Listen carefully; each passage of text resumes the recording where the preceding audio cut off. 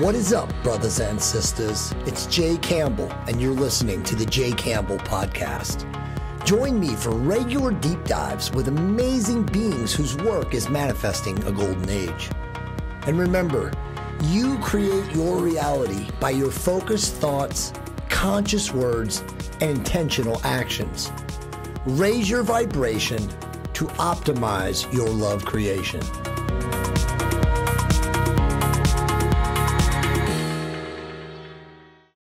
Hey guys, what is going on? It's Jay Campbell, of course, the founder of the new Jay Campbell Podcast. And I'm very excited today to be joined in studio at the end of the world with my really amazing good friend, Dr. Scott Howell from Tier 1 Health and Performance. And Scott is the director, of course, of Tier 1's research. Scott is like one of the world's leading androgen researchers, a badass epidemiologist. I mean, him and I and Keith, Dr. Keith Nichols, of course, just did an amazing two-part series podcast on testosterone optimization done right, which, by the way, is it's the flagship in the industry. And everyone that has watched it has even gotten back to me. A lot of people on my side of the fence have said, wow, man, great job. So anyway, Scott, man, it's awesome to have you here today, brother. How you doing, man? I'm doing good. It's great to see you. It's great. Yeah, great to see you too. So guys, so just real quick. So what we're going to talk about here today, again, Scott is the leading androgen researcher in the world. He has a mastery of the studies.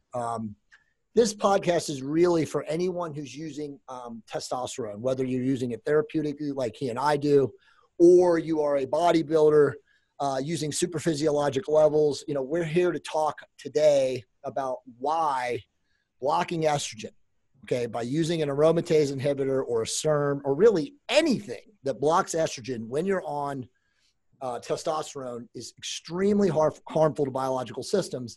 And, you know, I've been saying this for people who pay attention to me.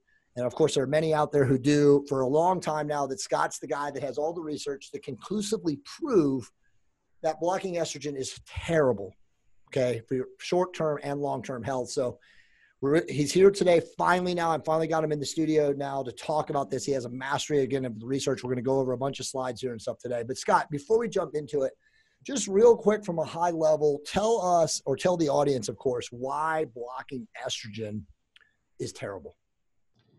Well, blocking estrogen is terrible because the body has a fail-safe, and this fail-safe mechanism is the aromatase enzyme in males. And anytime that enzyme is interfered with, there's pathology on both ends of the spectrum. So if you block aromatase in the male that's on TRT, the normal adaptive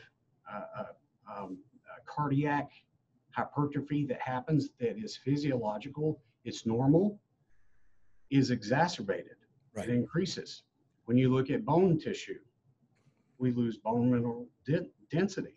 When you look at the brain tissue, every target tissue the androgens have, estrogen has as well. Right. Estradiol, E2. So anytime that's attenuated, estrogen is lowered or blocked, then there's pathology on both sides. It's very protective. Most of the beneficial effects of testosterone on TRT are modulated by estradiol. Right.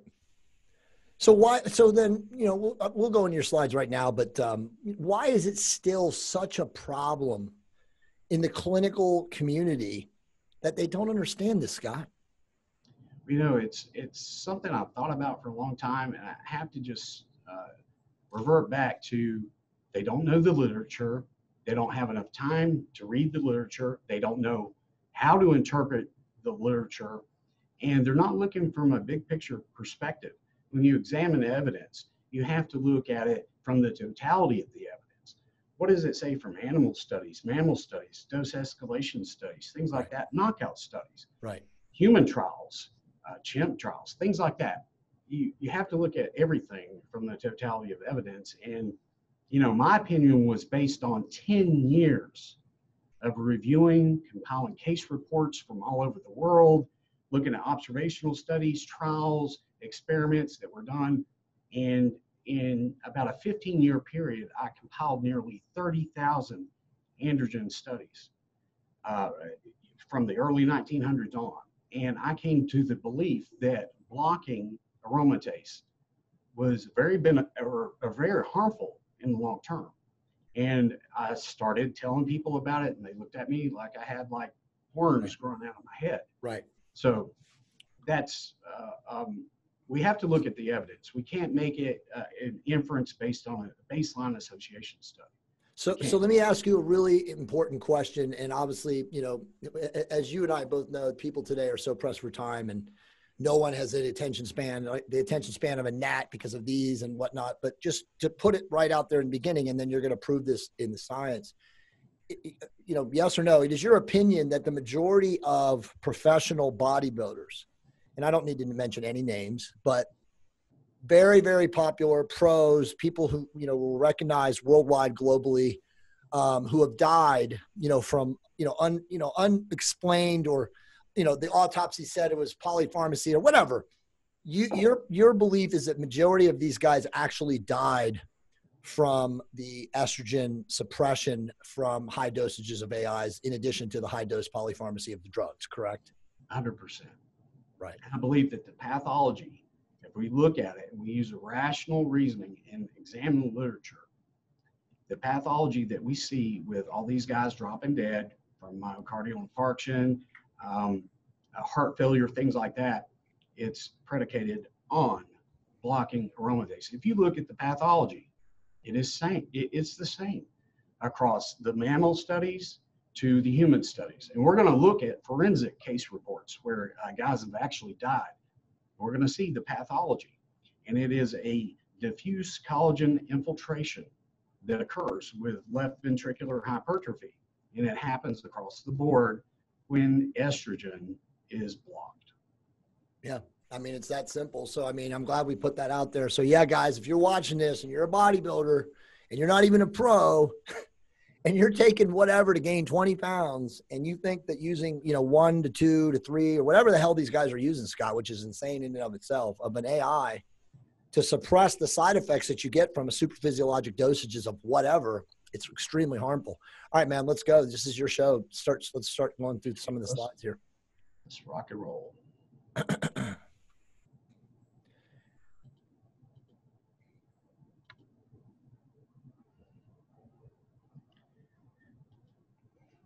Okay, you know, you had mentioned that individuals had always complained about estrogen symptoms. Guys on TRT, Yep. this and that. Well, I decided to actually break this down a little bit better so people understand that these estrogen symptoms are really just a psychosomatic. They're in your head. Right. They don't exist. So the water retention. Hold on. Can you say that one more time? Scott, did you say these conditions are psychogenic? Yeah, they are. They're largely in the individual's head. They really don't exist. And when you actually look at the function of testosterone or androgens, what they do, it makes more sense. So what do you think is the largest estrogen symptom that people complain about? Well, I mean, I would definitely say there's number one, of course, water retention. I'm waterlogged. Well, water, and then there's some like moodiness, emotional change. Yeah, I'm imbalanced. Right. Right. Well, okay, we're going to cover both of those. So the water retention is often attributed to aromatase estrogen. And early on, this guy Kokian in the early 1930s, as soon after testosterone was synthesized, him and his research group found that the key primary effect of all androgens, testosterone and synthetic androgens, was their keen ability to retain minerals like nitrogen, sodium, calcium, phosphorus, potassium, all that. So nitrogen retention was one of the primary reasons that anabolic steroids were developed. So all androgens, whether you're using testosterone, whether you're using oxandrolone, whether you're using decadurabolin, these all have effects on sodium, potassium, calcium, and other minerals to retain those. So if we think about it, in the human body, fluid and electrolyte balance are largely mediated by three things. These include antidiuretic hormone, also known as vasopressin, aldosterone, and atrial natriuretic peptide. So those are the three that actually modulate this fluid balance.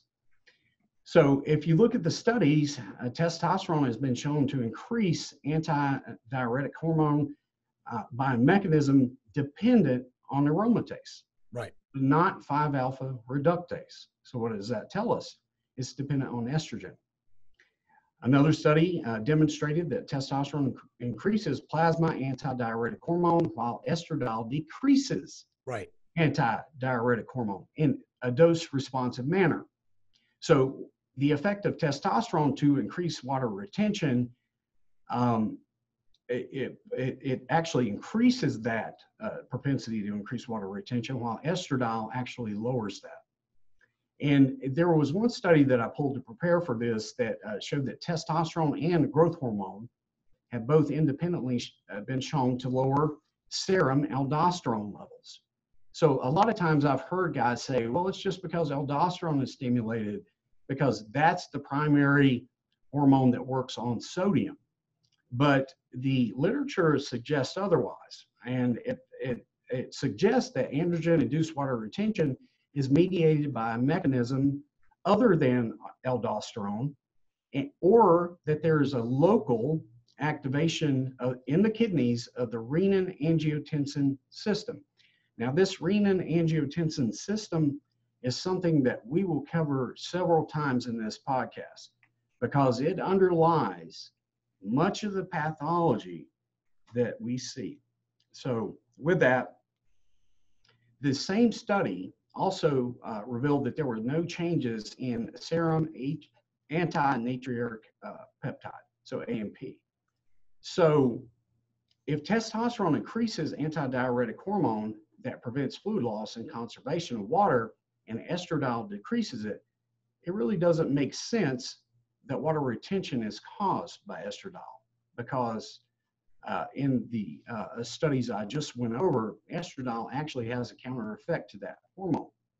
So the literature shows that androgen-related water retention is mediated through antidiuretic hormone and local renin-angiotensin system activation in the kidneys. Estrogen is not the problem. And water will resolve in 4 to 6 weeks if an individual is on a testosterone replacement therapy, but will recur in anyone if the sodium levels that they intake on a daily basis are too high. So we can't equate estrogen to this water retention problem. So the vasomotor symptoms, you know, I thought about this for a while and had to really dig deep to find some studies that examine this. So vasomotor symptoms are usually what are tested in females going through menopause, but vasomotor symptoms also occur in men. And they are sort of similar in that they include hot flashes, sleep disturbances, cognitive dysfunction, and emotional and mood disturbances. So a lot of guys tell us on a daily basis that they have moodiness, they feel more emotional, and they believe it's estradiol that's causing that problem. Well, Taylor and some other researchers examined two cohorts from actually two randomized controlled trials. And these trials were of hypogonadal men that were assessed to determine the contribution of testosterone and estradiol deficiency to vasomotor symptoms. So they actually examined the moodiness and all the symptoms that we talk about. So one cohort received 1.25, 2.5, 5, and 10 grams of testosterone gel or placebo for 16 weeks. And the other cohort received the same increments of testosterone gel, but they added anastrozole or placebo for 16 weeks. So they found that estradiol deficiency was the key mediator of vasomotor symptoms in these men, and that the incidence of these vasomotor symptoms was greatest in men receiving an AI. Wow. So if estradiol is causing these estrogen-induced vasomotor symptoms that we all hear about, it was not found in two randomized controlled trials. Wow. So we have to question this. And it all goes back to Dan Deshane's book that he released about that. So do you think then, Scott, realistically, based on just, I mean, obviously, you know, that's just a sample population group in that study, but do you really think then, because obviously we know that AIs are widespread in use from doctors and from bros, do you think that literally the quote unquote symptoms that they're actually expressing are mostly due to the concomitant use of AIs and testosterone, both superphysiologically and therapeutically? I think so. Wow. I really do. And also, there it is. When we go back into it, when we look deeper into androgen abuse, we have to look at progesterone receptors. Right. Because those progestogens, anabolics that couple as progestogens too, like trenbolone, they cause massive mood disturbances, right? Right. It's predicated because of that. Progesterone is used in women as a mood calming effect. And so these together, we have to really drill down into what is bullshit and what is not. And I think that the vasomotor symptoms, they are resolved when an AI is not used. So either the individuals have a psychosomatic issue with it, or they're lying. That's pretty much it. Yeah. So let's stay there right now, because just for short term, because I know you have a lot to go, but I think this is profound information, because I've always said the same thing, right? I mean, both you and I always tell guys all the time, bro, you don't have a need for it. You don't need a microdose. It's psychogenic. I mean, we have thousands of stories, right? But the reality is now you've got scientific proof that literally proves that suppression of testosterone with the therapeutic use of AI, and as you know, most guys are not using therapeutic in the bodybuilding realms. They're causing all of these actual physiological, so they're not psychogenic, symptoms, which then they attribute to being high estrogen symptoms. So this is such a morass. This is like literally like such like a complicated, again, it's a swamp. You know, I use the word morass, but it's a swamp of like, wow, all these things are happening. And it's really the AI sprinkled on top of either therapeutic or super physiologic use that's really the culprit causing, quote unquote, the physiological manifestations. Well, it is. And then when you step across to the super physiologic group, you have to look at the progestogenic effects of the androgens, because that is where it's really coming from. It's not from the estrogen. And any time that you block estrogen, you're going to have pathology. And that's something that we're going to review several times. Unbelievable. So I put this on here because I wanted to like set up the stage for exactly what goes on when we actually inhibit aromatase. So E2 binding to estrogen receptor beta and estrogen receptor alpha and cardiomyocytes, it is essential for all males to maintain cardiovascular health. In the absence of E2 binding, the adaptive hypertrophy from androgens is magnified. Wow. And it begins the progression of pathological remodeling in those that, even those that are on higher doses of TRT, and also with anabolic steroid users. So estrogen receptors are also expressed in cardiac endothelial cells, in smooth muscle cells, and they carry out a broad range of benefits to the heart. So estradiol ER binding in cardiomyocytes activates this kinase signaling pathway. And when it does this, it attenuates pathologic hypertrophy of the heart. Wow. So you have a normal adaptive cardiac hypertrophy that all androgens do.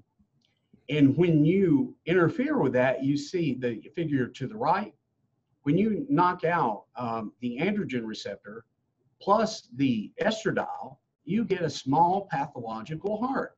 Wow. Well, when you knock out the aromatase enzyme and you have these same hearts up there, the heart will actually look like the wild type over here on the left, but it'll still have the same pathology. Wow. When you knock out the estrogen receptor, it will be the same enlarged heart with this collagen infiltration. Wow. And it happens even in the coronary arteries and the aorta. So estradiol binding to estrogen receptor beta prevents angiotensin II induced cardiac hypertrophy and fibrosis by regulating these histone deacetylases, and it inhibits calcineurin. So angiotensin II is the enemy of any man on testosterone replacement therapy, or even more so in any bodybuilder. Right. Angiotensin II is an enemy. So we're going to talk about that more. So Scott, what do you say then to the crazy bodybuilders who will attack you and me? Because we're going to be attacked after this show runs. You know that. I know that. Say, but so when they say, but Scott, but Jay, if I don't take the AI, I get what you're saying. But if I don't take the AI, I can't stand the side effects again, which to them is, massive water retention, which again isn't coming from the AI. Well, it probably is coming from the AI now, all the proof that you have. But so what do you say to them? Like, but Scott, if I'm going to use a gram of testosterone or 600 milligrams of testosterone or whatever it is, what do you say to them to say if they know they can't use the AI? Do you just tell them then you got to deal with the side effects that happen? Well, no, the side effects can be managed, but they have to be managed outside of the estradiol. Right. You actually have to use your brain and figure out what's going on.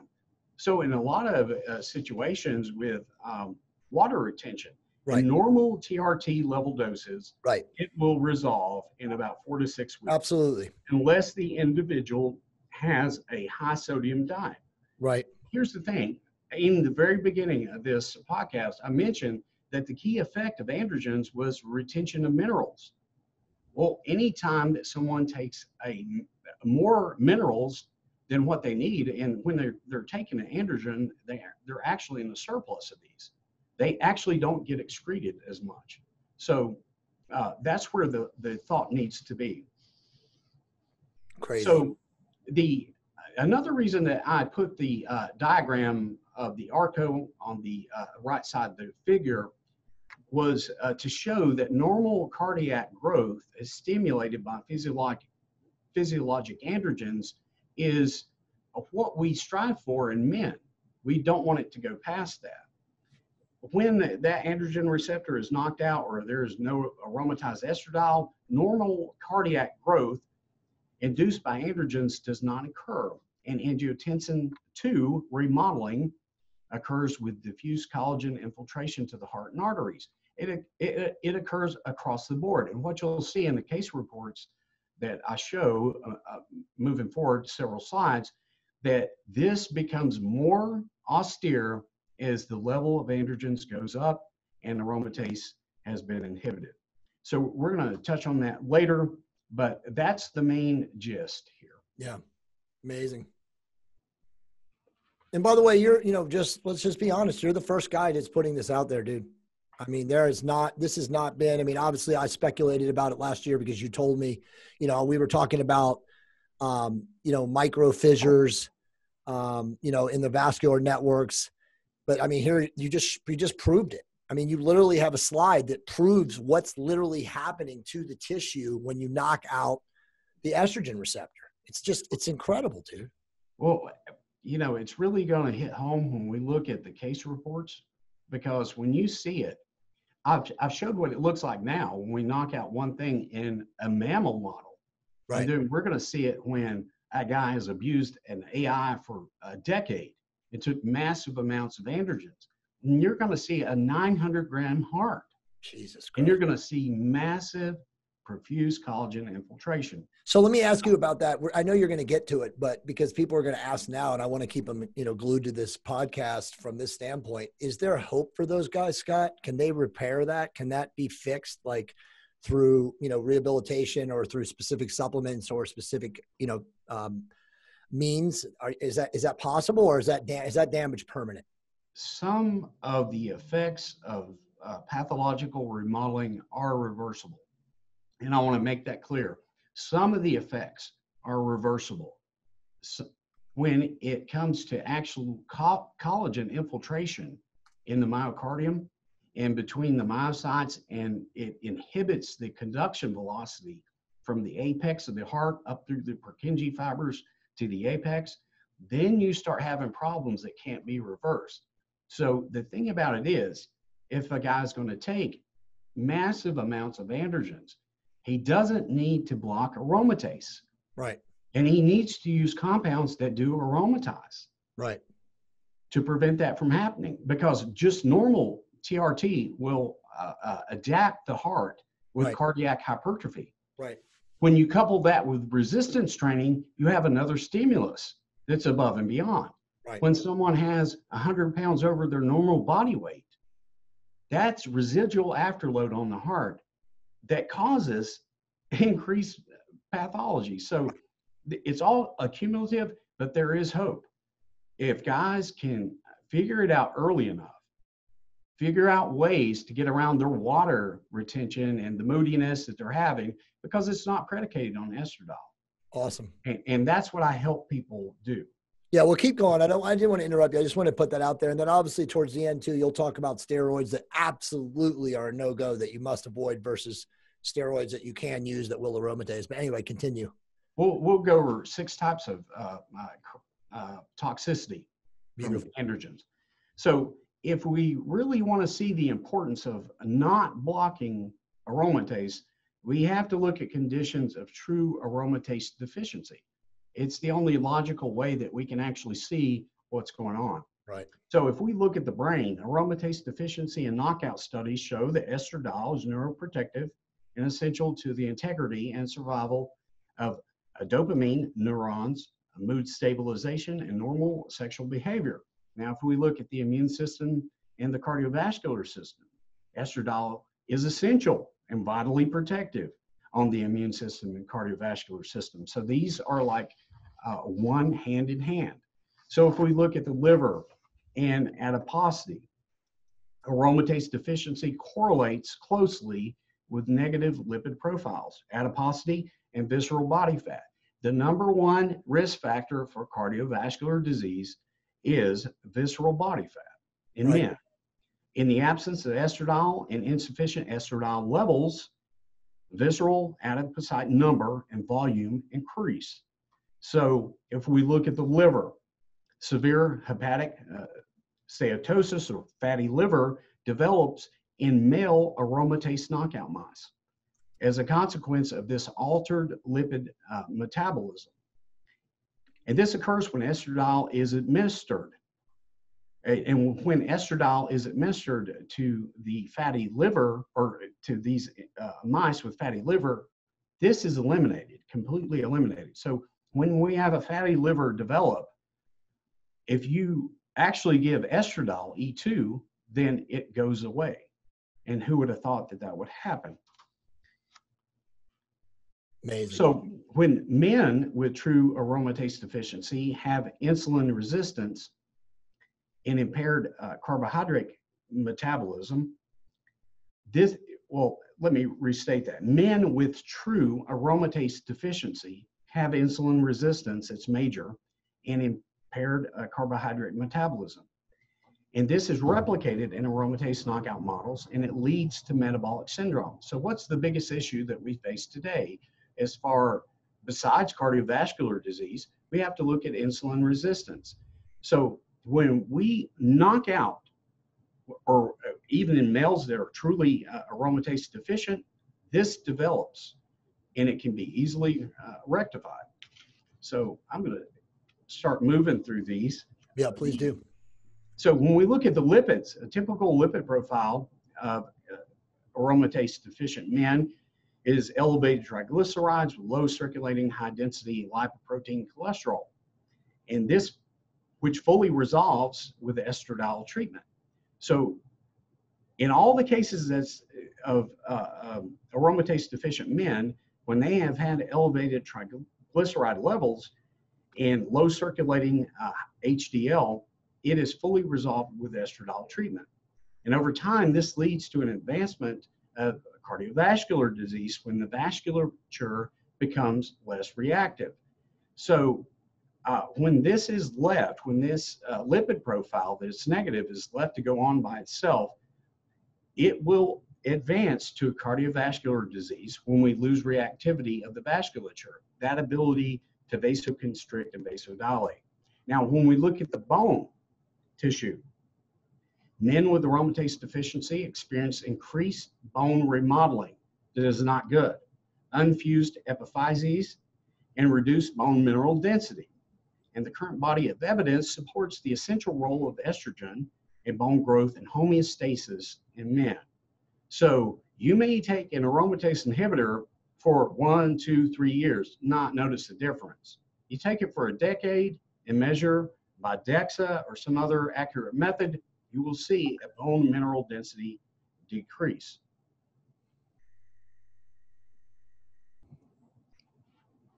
So the authors of the last study that I just mentioned, they concluded before long-term data is available, it is reasonable to look at current models of aromatase deficiency, and that's what we did with their paper, but we're going to again, as indicators of potential side effects and adverse health outcomes that come along with the use of aromatase inhibitors. So most of the literature points to this conclusion.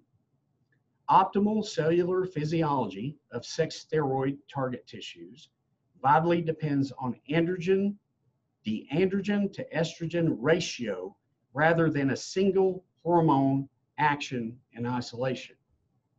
So that androgen to estrogen ratio is very essential. And you hear a lot of guys talking about it, but they use it in the context of controlling estrogen. And I'm going to explain why that is not right. This ratio is controlled in vertebrates by the aromatase enzyme, by the levels at the tissue, and is set through the aromatase gene. Alteration of this ratio in either direction results in pathology to most organ systems. It's been demonstrated throughout the literature in animal models, so it's unclear why we still think it doesn't apply to humans.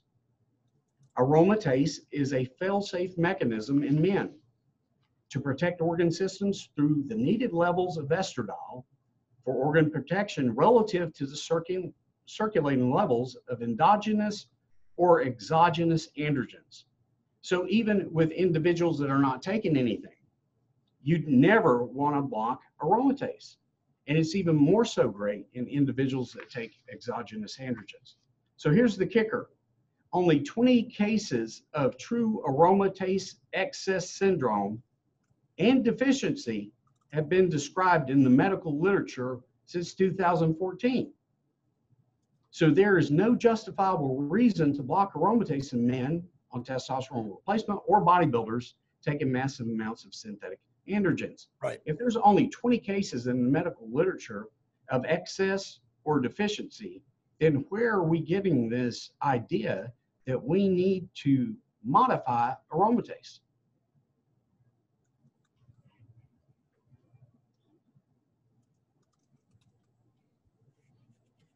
So Jay had presented a question about why the majority of TOT physicians prescribing don't understand the dangers of blocking A2.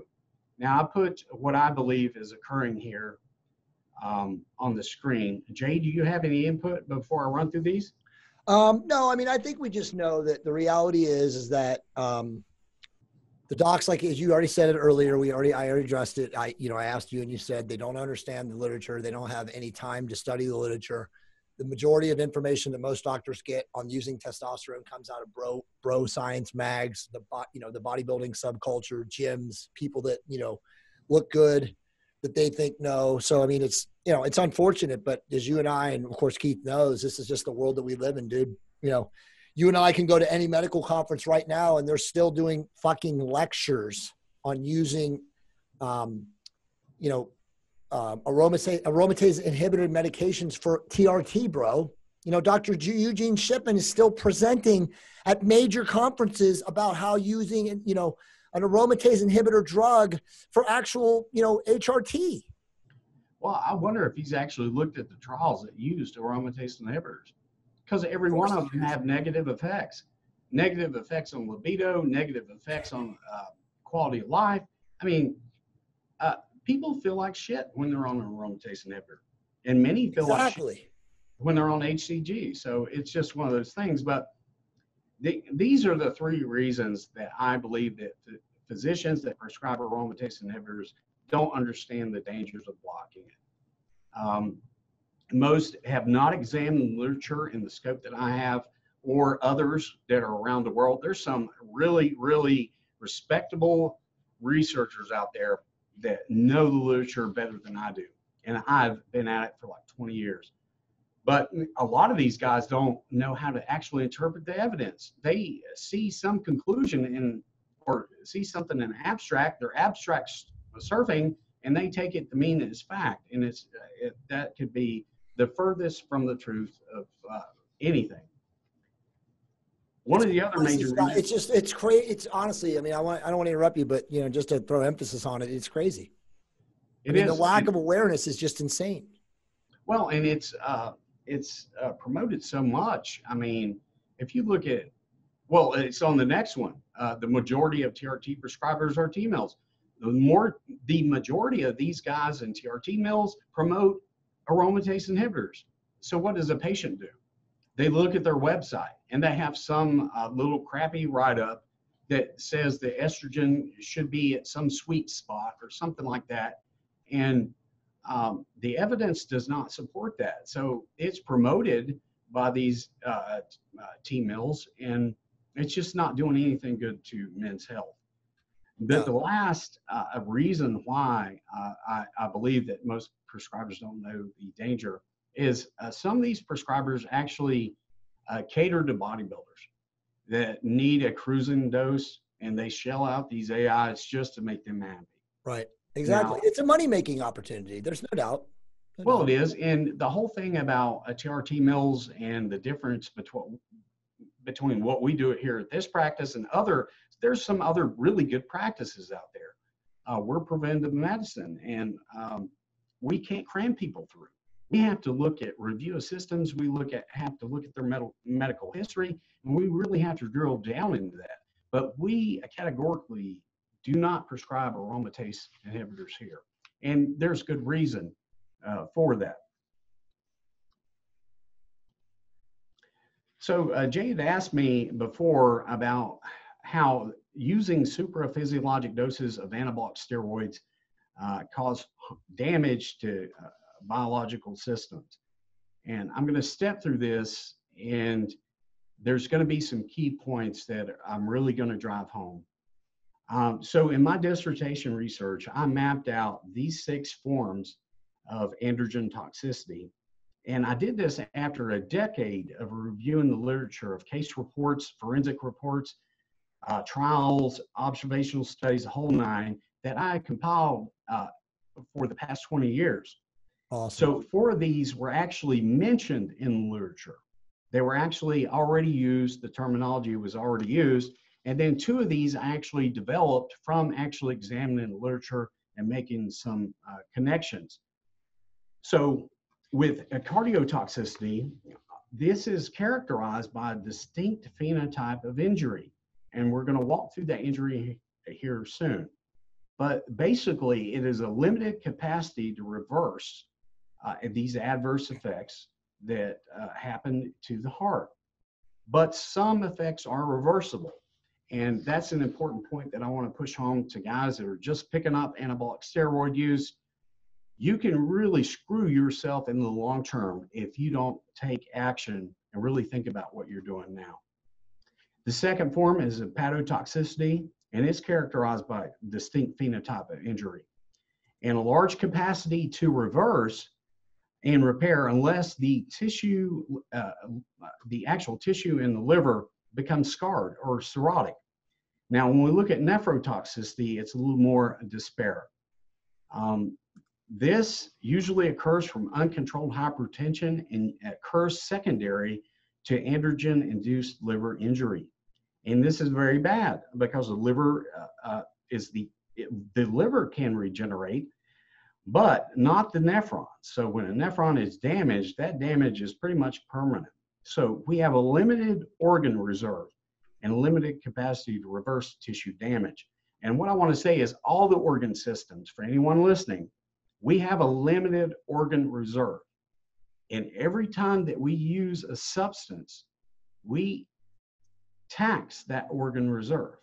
And if you're using anabolic steroids heavily and you're using methylated androgens a lot, you can actually tax that organ reserve to the point of kidney failure. So the next is hematotoxicity, and this is characterized by increased red cell number, which in TRT is not harmful. So if you're taking a therapeutic dose of testosterone and no other androgens, then this is not pathologic. And some write-ups will call this polycythemia. Some will correctly call it secondary erythrocytosis, but it is not pathologic. And it does not require phlebotomies. So we just had a guy that came in a couple of weeks ago, and he was at a TRT mill, and they had him come in every day to give a pint of blood. Well, guess what ended up happening after 2 weeks of this? He developed iron deficiency anemia. So in guys on TRT, you do not have to phlebotomize. And the whole issue about hypercoagulability is something that I'm going to be releasing in the literature soon. But that is a myth, and it's based on association studies, and we'll get back to that later. But real hematotoxicity deals with the blood constituents, and it not only involves red cell count increases, but platelet reactivity, aggregation capacity, thromboxane receptor density. Now, a lot of the methylated androgens increase clotting factor activity and suppress other clotting factors while prolonging prothrombin time, and that's the time to coagulate. So if you're abusing androgens, you're bodybuilding, then you need to look close at hematotoxicity, because it in some individuals, it could end up taking your life. So Scott, what is the dosage? And I know it's a rough approximation, but bodybuilders are going to watch this and they're going to be like, okay, bro, tell me what I can't go to. I mean, is there a milligram amount of testosterone? Again, I'm not talking polypharmacy. We're not talking about anything else like anabolics or anything that non-aromatizables. We're talking about testosterone. In your professional, very expert opinion, is there a dosage amount that you would say stay below milligrams per week in testosterone? I would say that you actually reach the frontier of performance enhancement and abuse when you get to about 2,600 nanograms per deciliter. I can't give an external dose because we have these other factors that have a 40% variation from man to man in how they actually metabolize. But the internal dose load at around 24 to 2,500 is more than sufficient for almost every man, regardless of their polymorphisms, regardless of their negative SNPs. So if you're going above that, then that the normal physiologic adaptive hypertrophy that occurs with physiologic androgens starts to get amplified after that amount. Right. So what's the highest you've ever seen level-wise, by the way, with you guys measuring like a guy who was like taking grams of blank a week? Have you ever seen it? Like, what's the highest that they actually can measure to? Well, I'm not sure about the actual top. I know that in literature, I've seen studies where guys had taken 7 or 8 grams a week. And I think it was 2 studies in Europe, maybe Norway, that actually quantified this. And when I looked at the studies, I had to do a double take because what they reported wasn't really consistent with the effects that were found with that. Right. So I've personally seen testosterone levels, internal levels between 4 and 500 or 4 and 5,000 nanograms per deciliter. Right. So you have to think about the how much doses is going on there. And usually it's when guys are taking at least 2 grams per week. I know friends and friends and, I know you were a bodybuilder at one time too and look amazing, but I've known guys that have been on 3 grams of test a week, Scott, and they're like, fuck, dude, you can't sleep. Your central nervous system is so amped. Half these guys are taking like GHB or whatever, like just to knock themselves out. So they I can mean, shut down GHB the is one of CNS. GHB is one of the worst to actually get hooked on, because it's worse than a benzodiazepine. Right. When you start to go through withdrawals of that, it's terrible. And it's Oh so my easy God. to make that these guys will import gamma-burolactone, like floor cleaner, and sodium hydroxide, and they'll make it themselves. But the thing about it is, you really have to come to some point in your life where you see that that is not healthy. That if you're having to take GHB to knock you out and it's used for narcolepsy as an actual treatment, that you sort of went over the boundary. So, interesting stuff here. Now, the last type of toxicity that I mapped out in my dissertation research was vasculotoxicity. Right. And this occurs to the arteries and veins. And so this type of toxicity is characterized as a loss of vascular reactivity. So what happens when cardiovascular disease starts to develop? We lose vascular reactivity, that ability to vasoconstrict and vasodilate. So when our actual vessels start to get hardened, they don't react like they used to. They're not as responsive to nitric oxide. Then that's when pathology starts to occur, but also endothelial injury. Now, massive doses of anabolic steroids increase reactive oxygen species in all the tissues. So what happens with that? Well, with your vascular system, you can actually get acute or even chronic endothelial injury. So what is the impetus when someone develops a thromboembolism or they develop something like that? When a thromboembolic event happens, it is the intersection between hematotoxicity and vasculotoxicity. And this creates the conditions of endothelial injury and hypercoagulability. And it's only conditions of abuse. And it often results in stroke, pulmonary embolism, venous thromboembolism, when the blood flow is altered. So we have to have 3 or 4 components that occur at one time. And when there is stasis, it means the blood is restricted to flow. When someone has an injury and they go to the hospital, or they are laid down for an illness or something like that, when that blood flow starts to slow and all these other mechanisms are there, then if you're taking massive amounts of these drugs, then you have a very high risk of developing thromboembolic disorder. So the last, and I covered these out of order purposely, the last is neurotoxicity. Now, a lot of guys that I've talked to in the bodybuilding world sort of just shrug this off. But you know what? There is substantial evidence in neurotoxicity. And it is characterized by a phenotype of altered cognition and stimulation of the amygdala and increased beta amyloid and hyperphosphorylated tau protein levels. Now, Jay, do those proteins, beta amyloid and tau proteins, mean anything to you? Of course. Alzheimer's.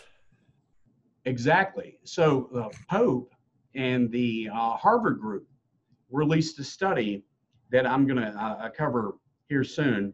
But beta amyloid and tau protein accumulation is thought to begin soon after initiating supraphysiologic doses of anabolics. And it's made worse by cycling on and off. So if you cycle on and off, this beta amyloid plaque develops quicker than if you just stayed on continually. And beta amyloid accumulation may be accelerated by other psychogenic substances. And you know, a lot of substance abuse goes on in that community.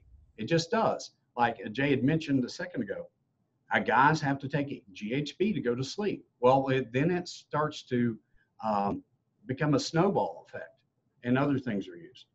So the interesting part about all these toxicity forms is that I have identified specific phenotypes of toxicity in each of these categories. I have about 5 or 6 phenotypes for heart, liver, kidney, the central nervous system, and the blood in the vasculature that I mapped out. And it's taken me over 10 years to do this. And each form of toxicity has a direct injury component through reactive oxygen species. So in the initial, when I was reviewing the literature 10 years ago, and I was looking at direct oxidative damage, tissue damage, when guys would apply all these different androgens to these different cell types, I was like, well, I started tearing those studies apart because they didn't control for this or that. And then I really started thinking about it inside a physiologic system. And now we have some in vivo studies that show that this oxidative tissue damage does occur. So in anyone that's using high doses of these androgens, you have to take preventative action. Yeah. And that's something that we'll get to close to the end.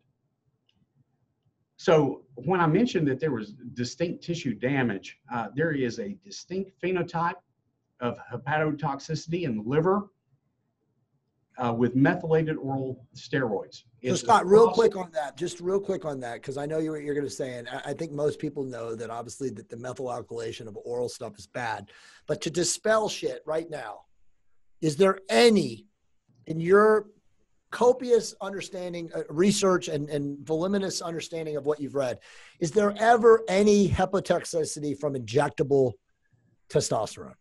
I've seen liver enzyme increases in a couple of studies on injectables that were not 17 alpha alkylated in any position. Right. You can methylate something not only in the 17th position, but you can do it in other positions on the sterin nucleus.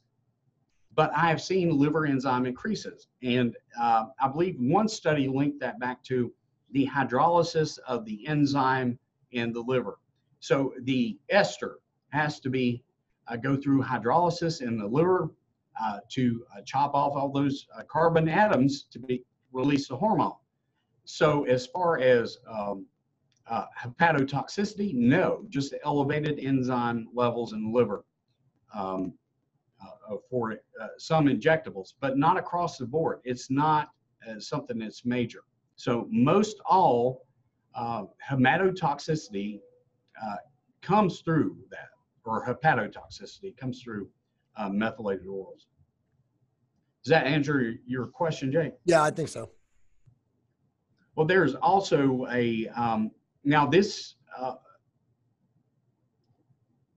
there's also a distinct type of hepatotoxicity that also leads to nephrotoxicity. And it's a form of drug-induced liver injury that's characterized by considerable bilirubin levels, independent of damage or type of magnitude, that predominates acute kidney injury in cholestatic cases.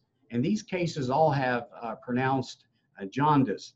So if you have an acute kidney injury, most often, if someone is abusing anabolics, they're taking an underground version, some underground prohormone supplement that is methylated.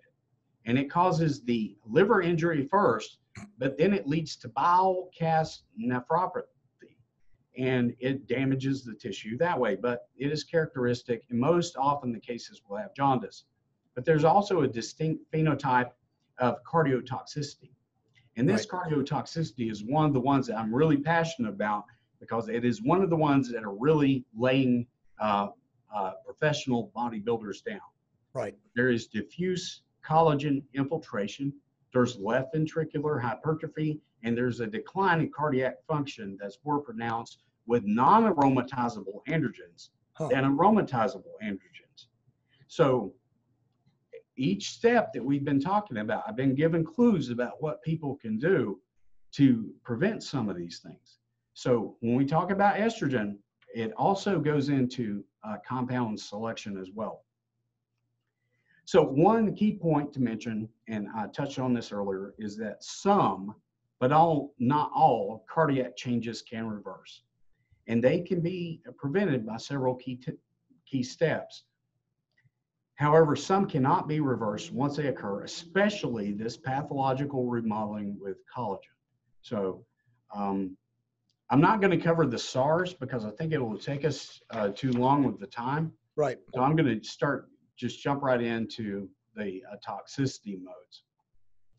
So this figure on the left shows how abnormal androgen levels cycling on and off with high doses interact with excess oxidative stress, various proteins, and synthesis of beta amyloid elimination, and tau protein phosphorylation in relation to developing Alzheimer's disease and its related dementias. Now, the Pope group did this, and a lot of people critique Skip Pope and criticize what he's done. This man has studied illicit androgen use from the late 1970s. Wow.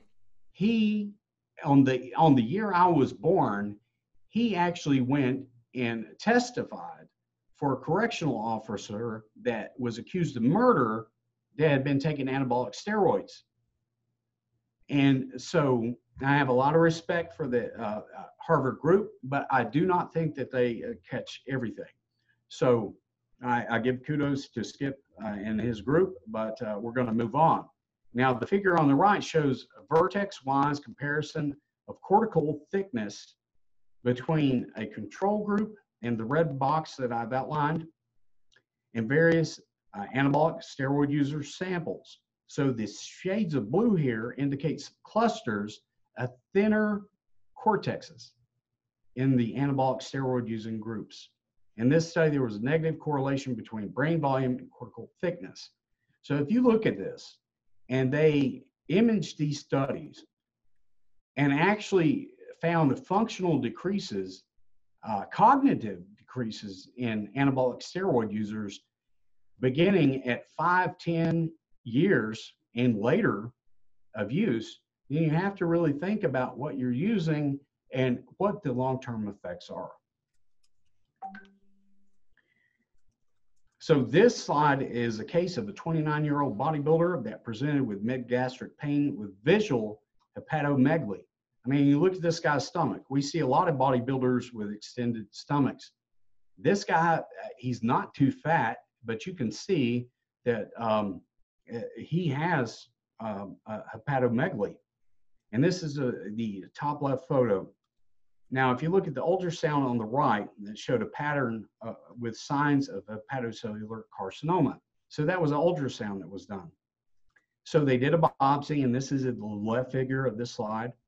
And it established a diagnosis of beta-catenin protein. It's the figure bottom A left.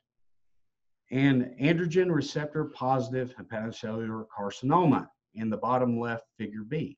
So here and here, catenin here, and androgen receptor positive here. So this, if I looked at the mass of this guy, and he had to actually have a liver transplant, and he was a competitive bodybuilder. He had to have a complete liver transplant because of this. Wow. But his hepatocellular carcinoma was androgen receptor positive. So every time he took androgens, it made it worse. So not only do methylated androgens cause this type of liver toxicity, now case reports of SARMs have come out. And wow. I received the first case reports of SARMs inducing liver injury. Of course. That was just reported by Flores, and that was 2020. It was just a month ago. And so I see that, and I'm thinking, you know, these guys think that SARMs and all these guys that promote SARMs are safe. There really not been any long-term studies of all Scott, truthfully, I want to say this. I'm glad you brought this up. I want to say this. I did not put any SARM in the TOT Bible because I already knew they're less effective and more inhibitive. And yeah, I didn't have any of the data on the damage long-term, but I already knew that they're garbage. It's just another scam put forth by Big Pharma, which obviously then admitted that they were orphan drugs, right? Because they abandoned them. Yeah. And then of course, the chemical, research community, whatever you want to call them, the research chemical manufacturers saw it like, oh, look what it does and all that. And I always knew, dude, because I knew, guys, I knew guys. They're bullshit. Now, there are a couple that do a couple of good things, but they're not going to replace testosterone, especially from a cost standpoint and a health and safety standpoint. So anyway, I wanted to just say that. Well, it even goes further than that. And as far as the effects, nothing is going to compare with the androgens that have been developed since cocaine all the way up to the present day. Right. There's nothing going to compare with the androgens in terms of nitrogen retention. Right. In the early or late 1930s, the thought about developing anabolic steroids occurred, but that name didn't get dubbed until the 1940s. But the whole issue was about nitrogen retention, because they wanted to use this in wasting diseases. And that's why they went on this hell spree of developing so many anabolics. But no SARM is going to equal the anabolic steroids that have been developed, hands down.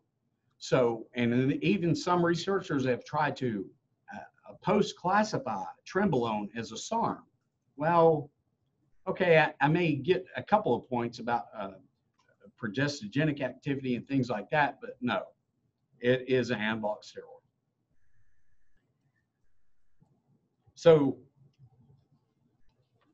this slide is examining nephrotoxicity. And I pulled two of these because it's a distinct phenotype. So the two figures on the left show that one nephrotoxicity phenotype of severe cholestasis in the liver and bile acid nephropathy that had to be treated with plasmapheresis.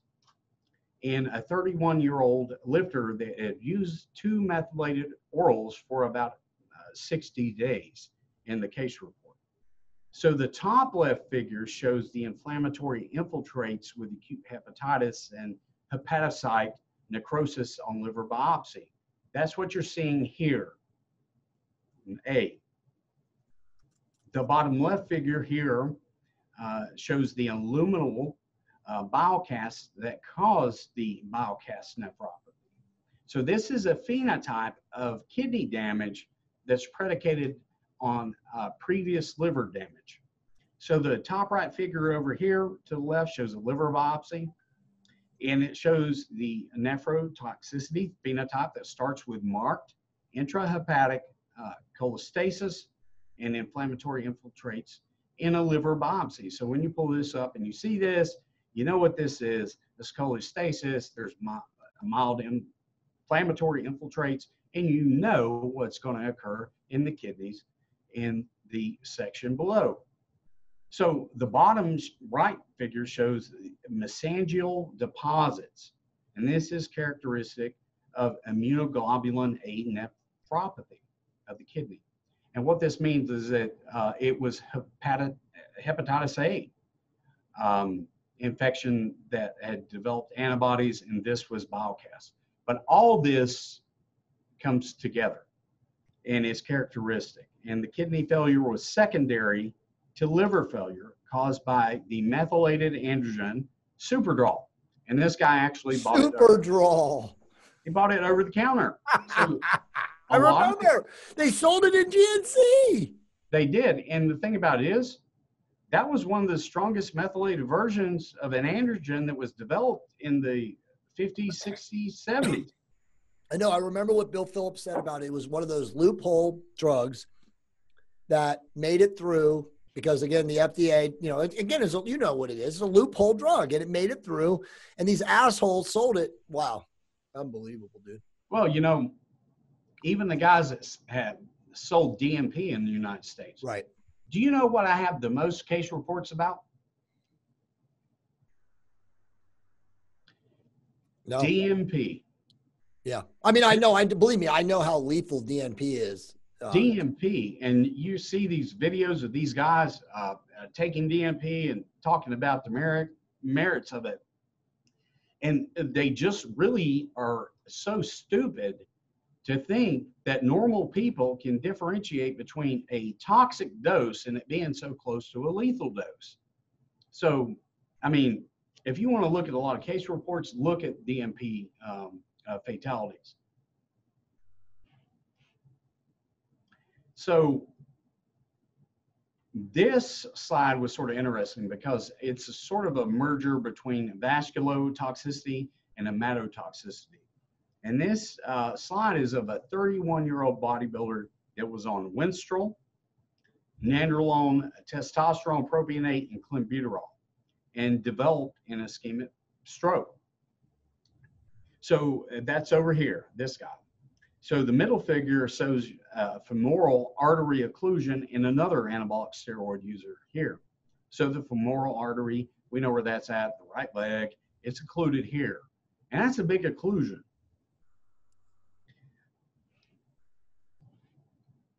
Now the right figure shows a spherical thrombus in the left heart ventricle of another young anabolic steroid user.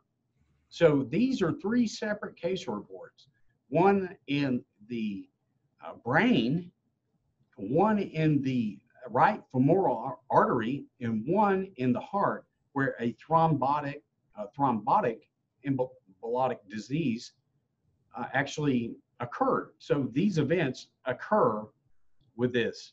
So these examples, all three of these examples typify when hematotoxicity and vasculotoxicity overlap.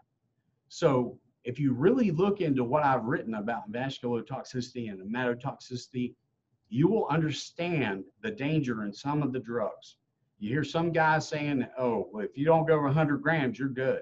No, you better have your genetics genotyped, and you better know what you're taking, because in some of these individuals, you'll end up just like this. So that's all I have for that one. So this figure shows phenotypic cardiovascular pathology of the hearts of 4 fatalities, 4 chronic and high-dose androgen users that likely took aromatase inhibitors. So if you look at the first column right here, this first column down, this shows the major fibrosis in all the 4 hearts. If you look in the second column, it shows the extent and severity of interstitial fibrosis. If you look in the third column, it shows almost completely enclosed small arteries. So these arteries, the small arteries, are almost completely closed, but when you jump to the fourth column, it shows that none of these cases had atherosclerosis at the coronary artery level, but they have blockages below that. So this is a phenotypic example of high-dose androgen use when individuals are blocking aromatase. Now we start looking at some of the major pathology slides. Now this left figure shows concentric left ventricular hypertrophy of a heart of a 32-year-old bodybuilder and chronic anabolic steroid abuser. Now, what is interesting here, the phenotypic collagen infiltration, this is what it looks like. And it's shown this, I can't see the actual, what they stained it with, but this is typical of what happens and what's bad. Now, if we look at the right heart, this shows severe cardiomegaly. This heart weighed 900 grams. Now, a typical heart has a max out of around 400, maybe 450 at the biggest, even with athletic training and stuff like that. This heart weighed 900 grams, and it had eccentric biventricular hypertrophy. So both ventricles were hypertrophy. And this guy was 31 years old. And he was a chronic anabolic steroid user. And so this guy is almost like a model for using AIs, having a genetic predisposition for cardiac disease, and still taking the drugs anyway. So if you look at the stain slide, and in C up here, this shows the diffuse collagen infiltration leading to this phenotypic interstitial and replacement fibrosis. So this is what I'm talking about that cannot be reversed once you get fibrosis, once you get collagen infiltration, even on the other slide, once you start to get this to happen, it cannot be reversed. So you need to think before you use this stuff, you need to think about blocking aromatase. So you would ask me, Jay, what is really causing the deaths of professional and aspiring professional bodybuilders? Right. I came up with 4 main reasons that bodybuilders are dropping dead at a younger age. First is cardiac pathology that is caused by chronic strain because of pressure or volume overload through uncontrolled hypertension. Right. Uncontrolled hypertension. And this is caused by a systematic activation of the renin, angiotensin, aldosterone system. And what happens when this system gets activated, angiotensin 2 and 20 heat occur. And I'm going to explain those soon. Angiotensin is very bad for anyone because it causes damage to every organ system. 20 heat is predicated on angiotensin 2.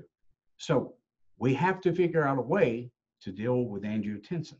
And I have a way that's already been figured out. The second reason, chronic aromatase inhibition that prevents E2 to counter the pathological hypertrophy and collagen remodeling by binding to ER beta. ER beta is where collagen infiltration occurs, but also ER alpha because there's protective effects there.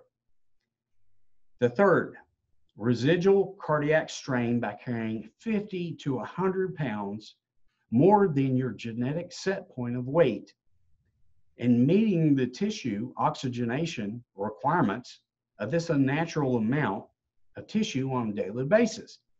I don't know if any of you have actually talked to professional bodybuilders. Walk up a flight of stairs with them. Right. They will totally become winded. out of breath. Totally winded, yeah. Like they're obese. Right. That is not healthy on any stretch of the imagination. You think? Your heart is developed for a certain DNA profile. Right. And when you push past that, you're pushing the limits of your health. And the last is resistance training. Resistance training will produce an athlete heart.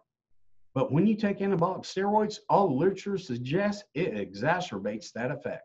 So it will be even more pronounced. So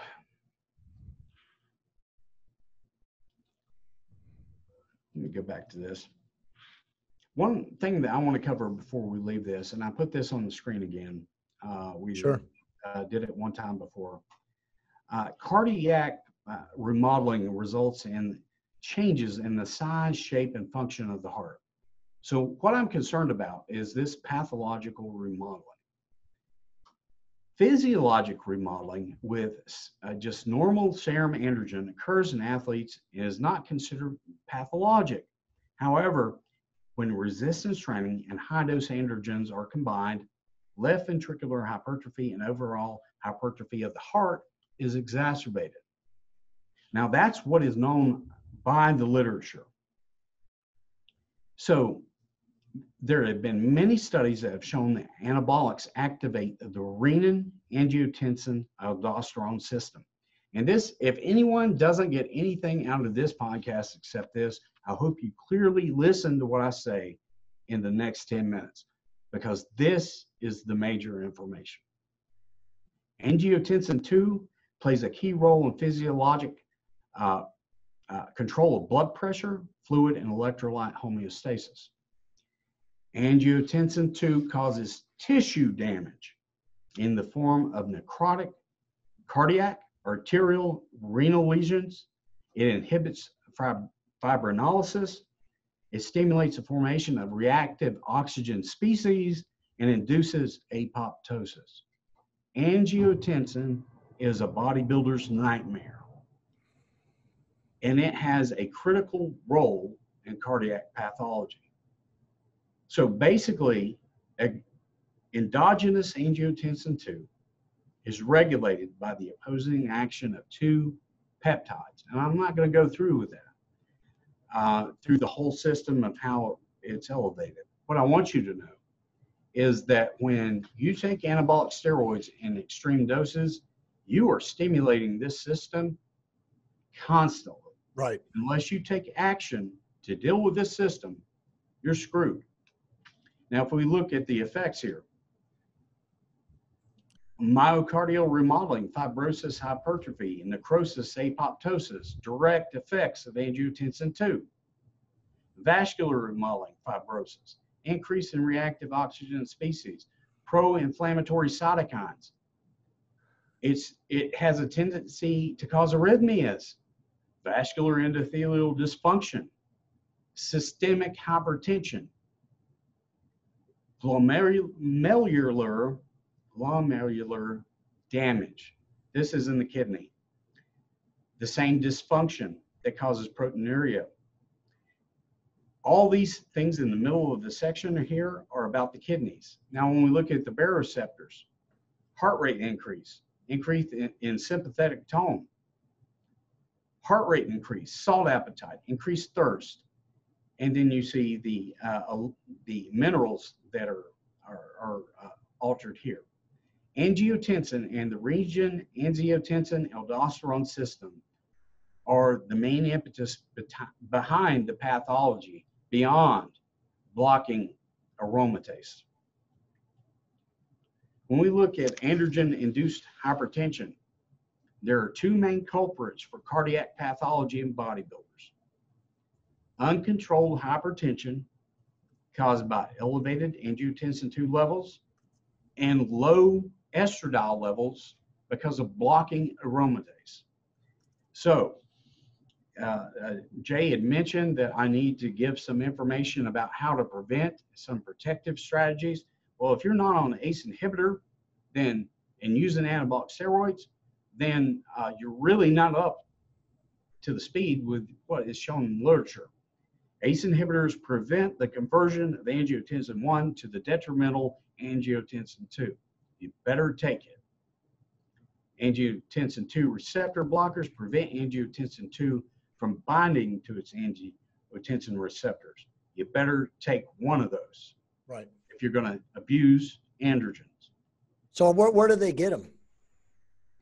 ACE inhibitor like losartan is like, it's been actually studied with anabolics in the literature. There's been 4 or 5 studies that have used spironolactone. They've used different ACE inhibitors like losartan, other one, lisinopril, things like that. And they have all shown that that animals can be given massive doses of androgens.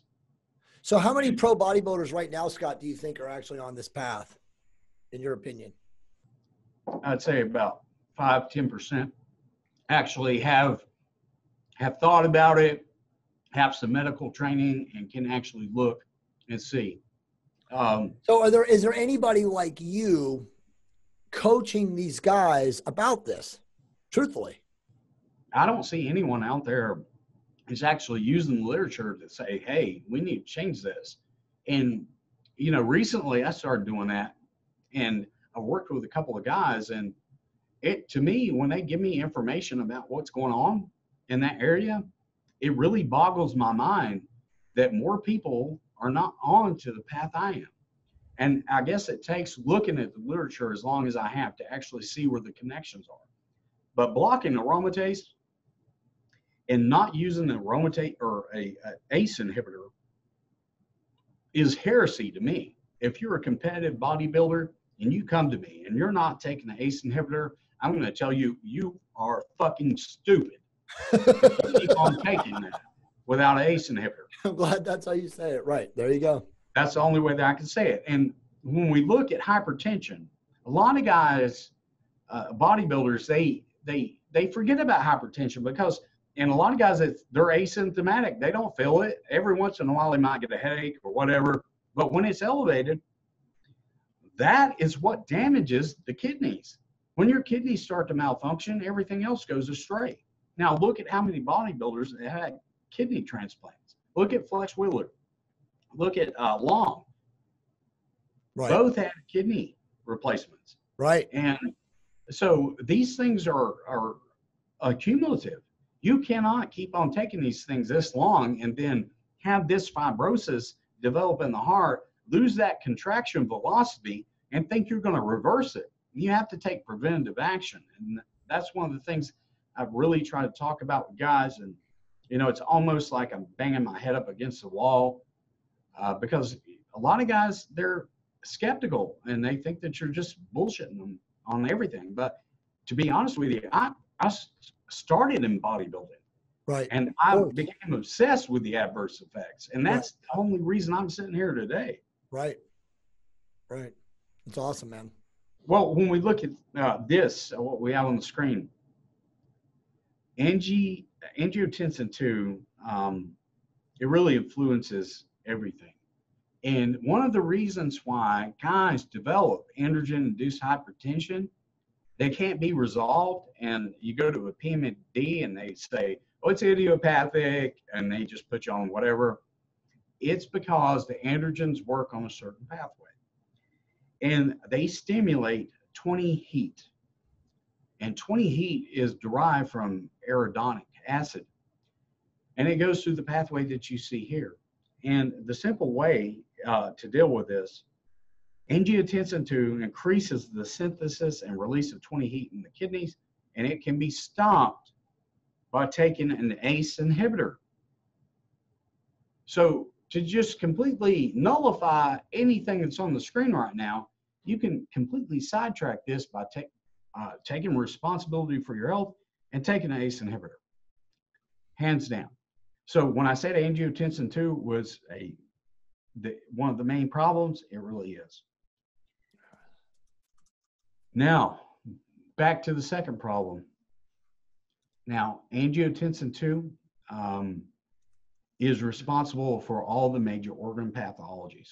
Regardless if you take androgens or not, it's exacerbated by androgens. But estradiol has many protective effects on many organ systems, many organelles throughout the body, cardiomyocytes, endothelial cells, smooth muscle cells. And, you know, it's always said that testosterone stimulates nitric oxide release. I hear that all the time. Well, guess what else does too? Estradiol does. So estradiol is very protective to your heart. It promotes angiogenesis, vasodilation. It attenuates the pathological collagen infiltration, that type of fibrosis that occurs, and it also reduces oxidative stress. So blocking aromatase in a competitive bodybuilder is akin to giving someone a 5 to 10 year death warrant. Right. So if you want to do this, go ahead. You're going to die within 5 to 10 years. Block it, axe it out, roll with it, and see what happens. It's not going to be good. So my main point in saying that is these things can be fixed in a lot of guys. So estradiol is an anti-hypertrophic sex steroid. Right. So it completely ameliorates the angiotensin 2 adverse effects on the heart. It prevents cardiac fibrosis through ER beta action. It regulates histone to prevent a cardiac hypertrophy through ER beta, and it counters the negative effects of angiotensin 2. It does it across the board. So now I've shown it, and I hope someone will pick onto it. Let's see. Estradiol attenuates the renin-angiotensin-aldosterone system pathology. Now, this comes out of a study. You know, a lot of times I talk and people are like, well, you know, I don't see it in the study. I've underlined it for you. Estrogen has been shown to attenuate the pathogenic effects of the RAS system on pathologies. You got to study for that, bro. I wrote a whole write-up, about 20 pages for this podcast with references and everything. And that's what I was rushing for before we first signed on. Oh, but awesome. sometimes it takes people seeing stuff in print to think that you're not bullshitting. And right. it's very important. So Principles of harm reduction. Well, this is something, do you have anything, Jay? No, I mean, this is all epic, dude. I mean, obviously the evidence speaks for itself. Well, I looked at this for a long time, and I decided that I had to educate people. And then I had to look at their risk assessment. So I had to take a more elaborate medical history than anywhere else. And so the medical history that I've developed takes about 2 hours to complete. And it covers every organ system. And I focused on the toxicology part, the structural activity relationships of all the different androgens that are out there and their effects on the organ systems. And so I've mapped all these out. And I've developed genetic tests to measure risk and do an advantage analysis to see what you could use and what you shouldn't use as far as androgens. And I've developed and worked with some individuals to come up with, to merge toxicology with some databases on polydrug interactions. So the biggest thing that I see, or one of the biggest things that I see, is that guys are taking stuff they don't tell you about. But if you measure it and you test for it in urine, you'll find it, or the blood, you'll find it. So some of these contraindications are really big, and they can cause someone to kick the bucket really quick. So what I do, I use a bioinformatics database, several of them, and I actually run them through that bioinformatics database and also a toxicology database to look for contraindications of everything the individual uses, because it's very hard to do it manually. And so I ask all my clients to be completely upfront and honest with me. And then I sort of suggest and giving them advice on what they should monitor. I also do DNA testing now. I've been working with Vanderbilt Medical, and I've developed custom panels. And so I do specific genetic testing for androgen metabolism, estrogen metabolism, all the things that I think are important. So I can look at polymorphisms that a regular SNP analysis can't look at. And I can actually make a judgment whether you will respond to lower anabolic steroids than the next guy. Awesome. And so what I do is I put together a complete report. I look at the person's genetics, and then I help them make informed decisions that protect their health. And then we map out some preemptive strategies to protect their health and what they should do. And I'm not going to make myself out to be arrogant, but I do know this literature more than almost anyone. I will, though, dude. I will. I'll make sure that people know that you're the guy. I mean, I've been saying it for a year already, dude. I mean, obviously, you and I haven't had this podcast. It's probably 6 months overdue, but whatever, everything comes in due process. There's no coincidences. And, if the world doesn't end, and I'm betting it doesn't, then, this information is going to be, massively helpful and productive for a lot of people around the world, coming out. And obviously, this is just going to be like kind of the gatekeep. I'm kind of the gatekeeper for you to even, reach people with even bigger platforms like Ben Pekulski, like Dave Palumbo, who both want to talk about this information. So, again, this has been so, profound. I know you got a couple more slides, but I definitely wanted to put that out there. This is almost the end here. All the other stuff is afterwards. It's extra stuff that I put in. But the thing about it is, when we first met, Jay, it was all about helping men. Exactly. And I really believe in helping guys. Right. But they have to listen at some point. Right. Well, they got to stop lying too, as you guys have told, said. And obviously I know people that are on drugs and, they're ashamed of what dosages or whatever, but it's like, until they tell you the truth, right? Like, what is the pathophysiology? What is the pharmacology? What have you really been taking and using? And don't BS me, that you can't help them. So, I think if anything, a guy who's a bodybuilder, pro or not, or aspiring, and you're using massive amounts of whatever, and they watch this podcast, they should feel comfortable and obviously confident that they can reach out to you with no judgment, and they can sit down with you and have a professional, intelligent, well-reasoned conversation about how they can receive help. And obviously you're way beyond, the typical, clinician that, as you said, in the windmill clinics, that a lot of these guys have unfortunately had only access to.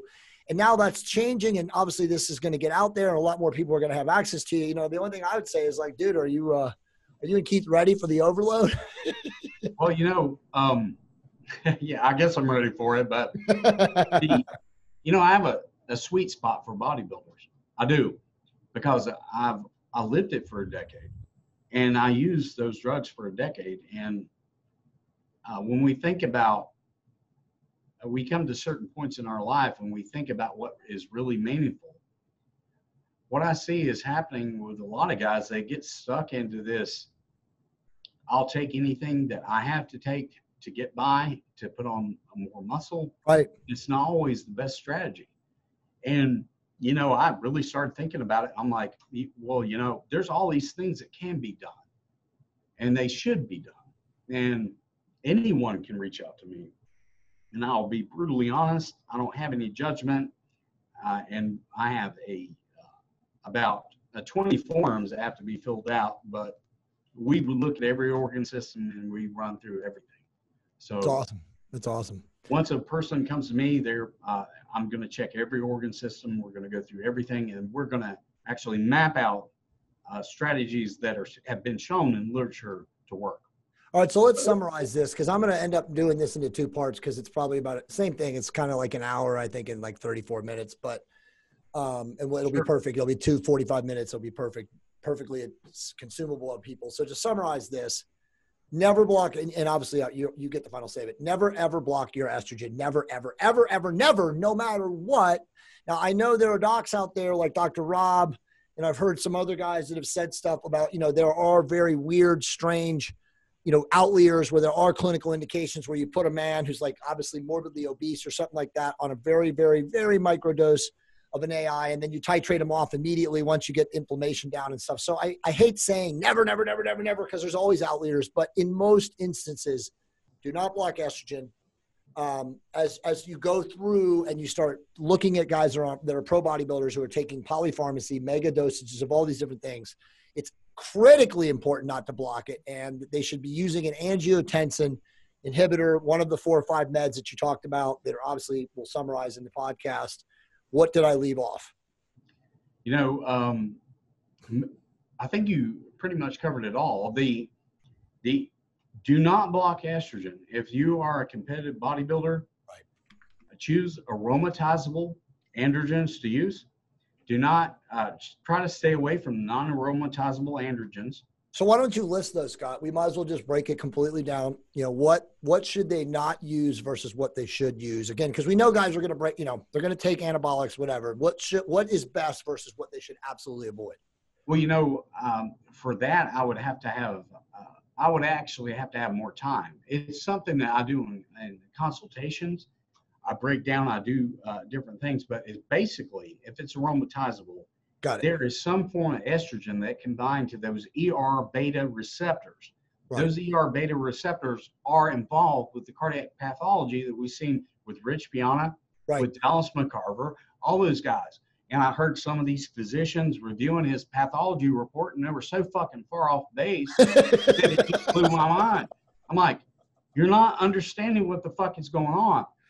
Yeah. Angiotensin 2 is the killer of bodybuilders, along with estrogen, right, estradiol.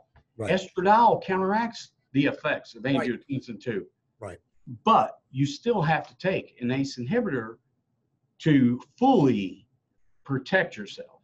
Right. So anyone that's listening, those 2 things, if you will hold on to them, look at the literature, and I challenge you to challenge me on what I presented, and I will respond to you. You contact me through the Tier 1 website, and I will interact with you, and I will tell you, and I will show you even more studies.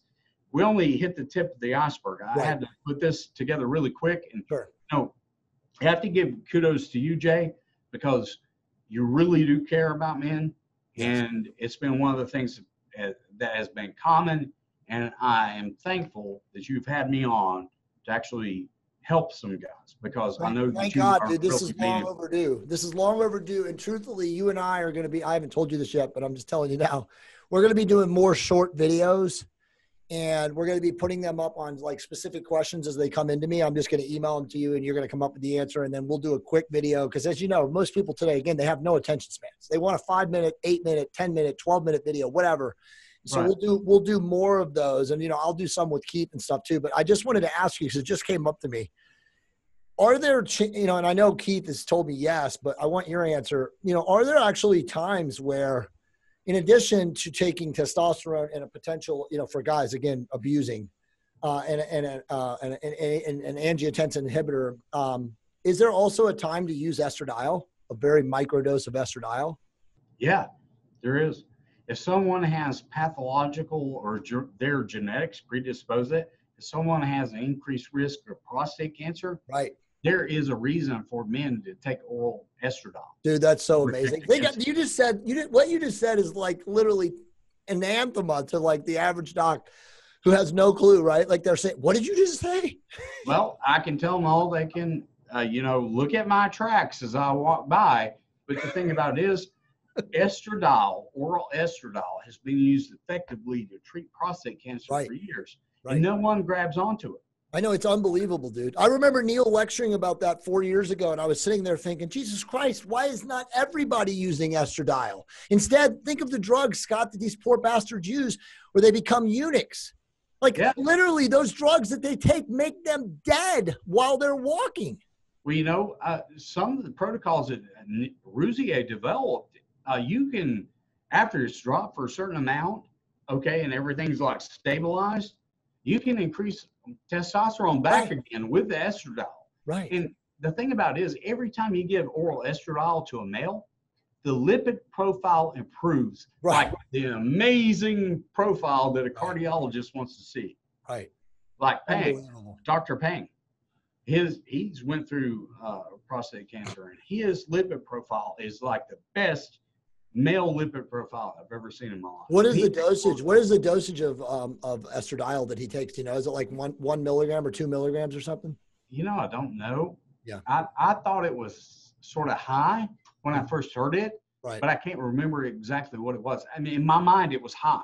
Yeah, I remember Keith sending me his labs and show like how high his E2 level is and how amazing of a health he is. And it's like, you know, again, and no estrogen symptoms. It shows, it shits all over people who think that, I mean, because as you know, and we didn't cover this on the podcast, but we might as well keep going because I'm going to make this 2 parts. But it's like, you know, so many guys have been baptized by the bro scientists and the T clinics, the windmill clinics, that there's a range, right, that they have to be in. And it's laughable because, as you and I both know, and I say this time after time after time, but again, we're countering doctors giving them bad insights, that the ranges weren't developed for men on therapeutic testosterone anyway. So it's like they're completely useless. And it's, as Keith has been saying forever, right? The minimum protective effect in women is 65, which is way outside of the range. So the misinformation, dude, is so prevalent and so widespread. And it takes you, and obviously help with my help pushing it out there, to get this information to people so that they can actually wake up and realize that almost everything they've been fed about ranges in estrogen and therapeutic testosterone are thrown out the window now. Jay, I can tell you, based on what I've learned, what I've searched out and learned and mapped out to actually develop the genetic test, there is a 40% variation in man to man. Right. Literally. Based on their response to androgen therapy. Right. Now you look at a guideline census, okay? It has a certain range. A 40% addition or below of that completely nullifies it. Even Travison in 2006 and Nichslag in 2006 actually concluded in the results of their studies on the genetic part of polymorphism I'm talking about, that there is no normal reference range for any man today. It is predicated based off this polymorphism, and it is a 40% variation. Unbelievable. How do you actually just deny what's in the literature? Yeah. So here's the thing. These consensus guidelines give us no direction on how to treat individuals have had massive exposure to EDCs. Right. They give us no guidelines on treating anabolic steroid users. Right. They don't. So you're left just to navigate that territory. Yeah, you're right. 100%. 100%. 100%. Okay, so if people want to work with you right now, they watch this podcast, they're desperate in need of help, they're, ashamed, whatever. They've never had anybody in the clinical space to actually help them. What's the best way they can reach out and connect with you? They can reach me at showell, HOWELL, SHOWELL at tier 1, numeral 1, HW.com, or 423-417-1700. And I will respond to anybody that contacts me. I have about 10 guys I look after right now, and I will definitely I'll give you attention and tell you some basic things that you need to do, even if you don't sign up. It's, my passion is to help you. Right. It really is, because I was in that space, and then I had to learn for myself how to protect my own health after I took those drugs, and took them even after I learned better. So, right. It's one of those things. I will help individuals, and like with the influencers, Dave Palumbo, Pulowski, we really need to get this information out, because I've known it for a long time, and it has to go out to people. Yeah, no, you will, brother. I mean, trust me, after this is over and I send it to my team, my crack staff, I'm going to send it to both of those guys. So they'll be seeing this in advance. And like I said, I'm going to rush this as soon as I can. So I appreciate you, brother, man. This is amazing. This has been definitely the most informative podcast without question ever done on this information. And again, very needed and necessary to get into the hands of the quote unquote bodybuilding and steroid abusing community. So again, man, I send you massive love. So guys, remember, first off, please, support the great people that come on this podcast. So you can find Scott obviously at tier1hw.com. You can email him. He just gave out his email, and of course, call him, which is in this podcast. It'll also be below in the information. But remember, raise your vibration to optimize your love creation. We will see you guys very, very soon.